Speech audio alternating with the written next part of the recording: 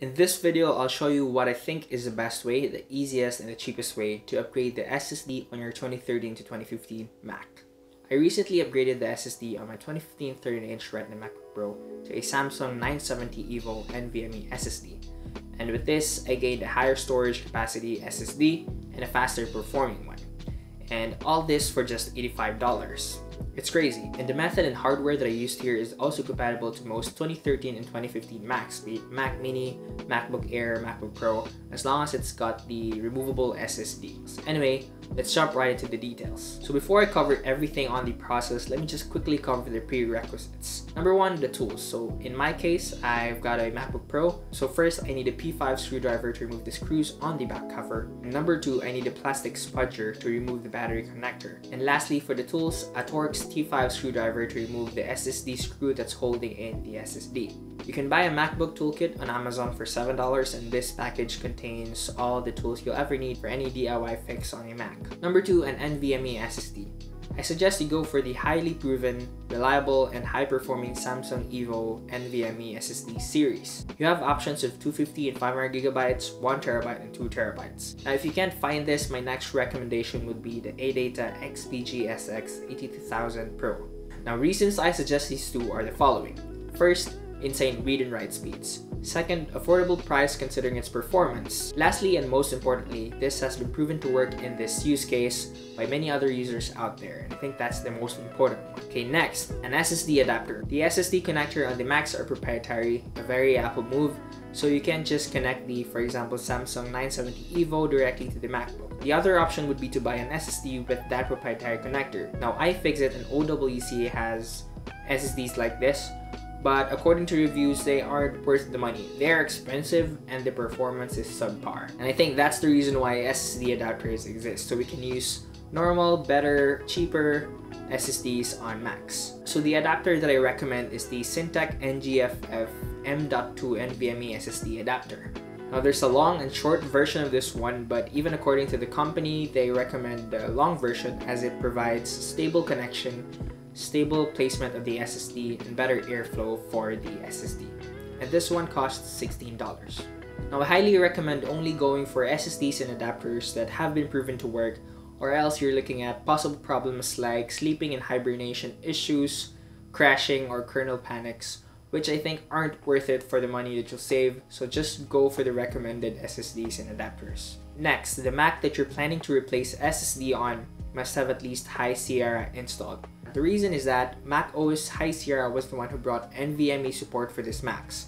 So before you replace the SSD, make sure to install macOS High Sierra on that machine first, so that the firmware and read-only memory has that code that enables it to understand and work with NVMe drives. Next, check your volume type if it is APFS or macOS Journal. This will be useful later on when you format your new SSD, and it should match to the old format of the old SSD. To check, open Disk Utility, select the volume which contains your macOS, then check the volume type.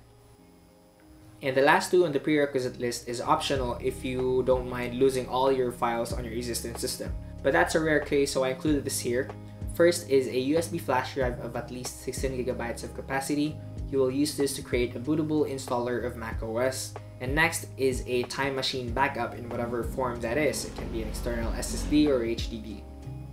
Okay, now let's move on to the specifics and the steps. I've added timestamps on the description so you can easily reference to each part of the process. I've also placed all useful links down below, so make sure to check it out. It will be products, useful sites, guides, etc. So step 1, back up your machine to an external drive using Time Machine. You can skip this step if you don't mind losing all your files and starting on a fresh Mac OS. Its capacity should be at least the same or bigger than your current internal drive.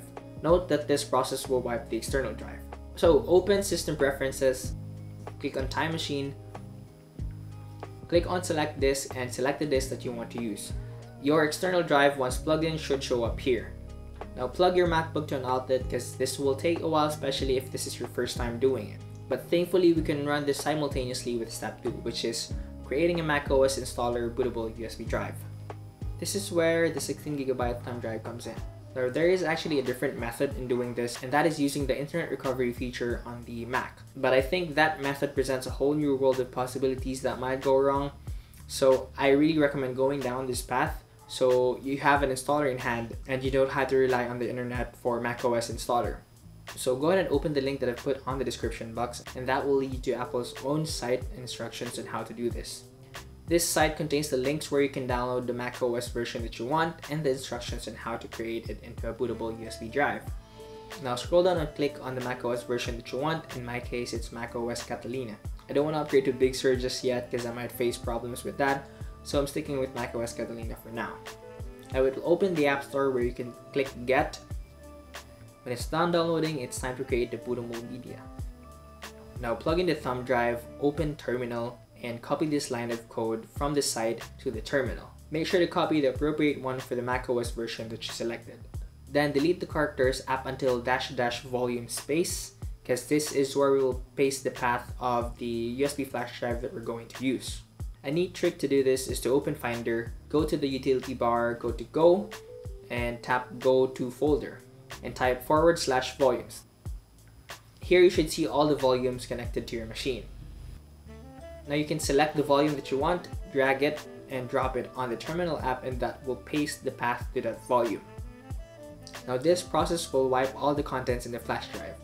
Press enter to begin, and it will ask you for an admin password if it applies, and then just confirm the process by pressing Y and press return. The terminal will show you the progress while it goes through it.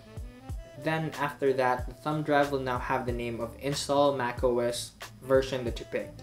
And that indicates that that flash drive is actually now a macOS installer. You can now quit terminal and proceed to the next step. So step 3, installing the SSD. So this is the very exciting part. So shut down your Mac, get your tools, get your SSD and the adapter, and prepare yourself. Flip the MacBook, remove the screws using the P5 screwdriver. Be careful not to mix the screws as they aren't identical. Then prop the cover open. It will require a bit of force to pop out the clamp on the middle. And once you have access, first thing to do before touching anything is to remove the battery connector so we don't damage any of the electronics. Use the plastic spudger to prop up the battery connector. Then finally, the coast is clear to replace the SSD. Use the T5 screwdriver to remove the screw holding the SSD.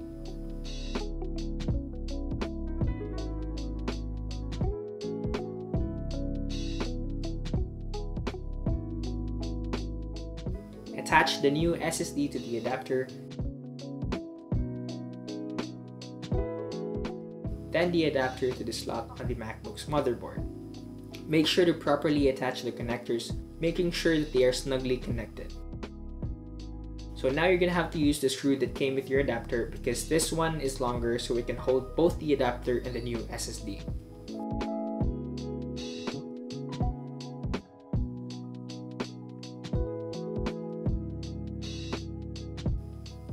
And now we can reattach the battery connector and then the back cover.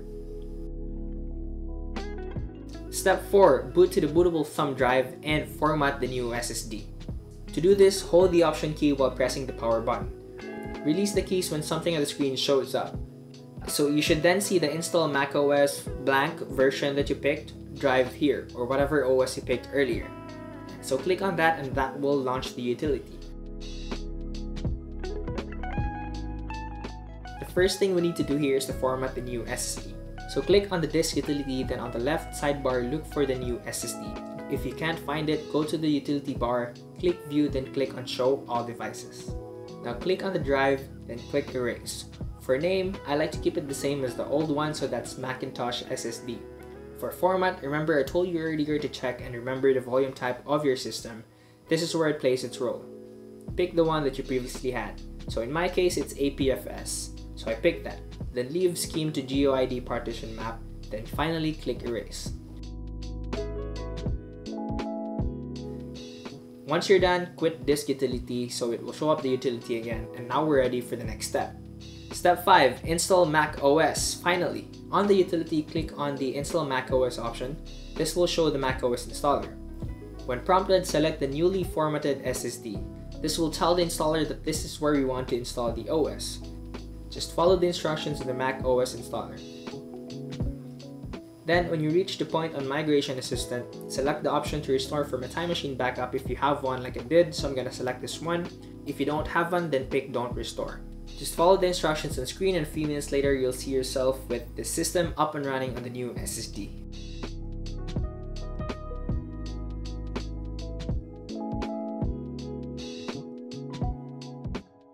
If you had any problems, feel free to comment down below and I'll assist you as soon as I can. If everything worked, then good, you're golden. If you're looking for other ways to improve your machine, check out my video on cleaning the fan, replacing the thermal paste, and using Mac's fan control, as that one really breathed new life into my machine, keeping it cool and high performing despite its age. If you have problems with your MacBook speakers, you might want to check out my DIY fix on that seemed to have worked really well for a lot of people.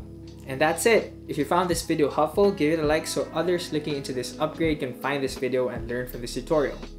If you find this content valuable, then I invite you to subscribe as you might like the rest of the videos on this channel.